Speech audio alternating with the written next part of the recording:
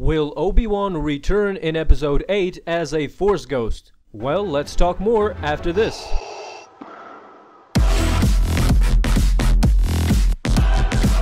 We all know that Ewan McGregor played Obi-Wan in the prequel trilogy. Now, despite the fact that the prequels got a lot of hate, and rightfully so, the one shining beacon of hope was always Ewan McGregor, as many can agree that his portrayal of the character was great, although wasn't utilized by George Lucas to his full potential.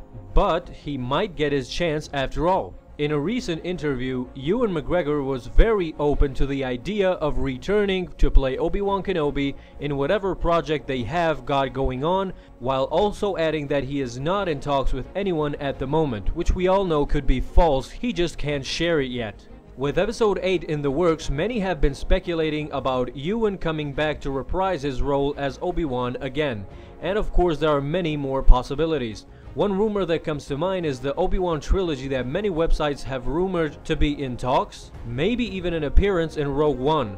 If I was in charge, I would put him in everything. Let's go for the hat trick. But seriously, what if he appears as a Force ghost in Episode 8? The logical thing is that if he appears in Episode 8, he would do so only to advise Luke and Rey, maybe even impart wisdom and training and the Force itself. Kind of like Obi-Wan did in Episode 5, where he showed up while Luke was training with Yoda and shared his thoughts with Luke, giving him advice and sharing his knowledge. In this case though, Luke would be Yoda in theory, and Obi-Wan would be himself, from a certain point of view.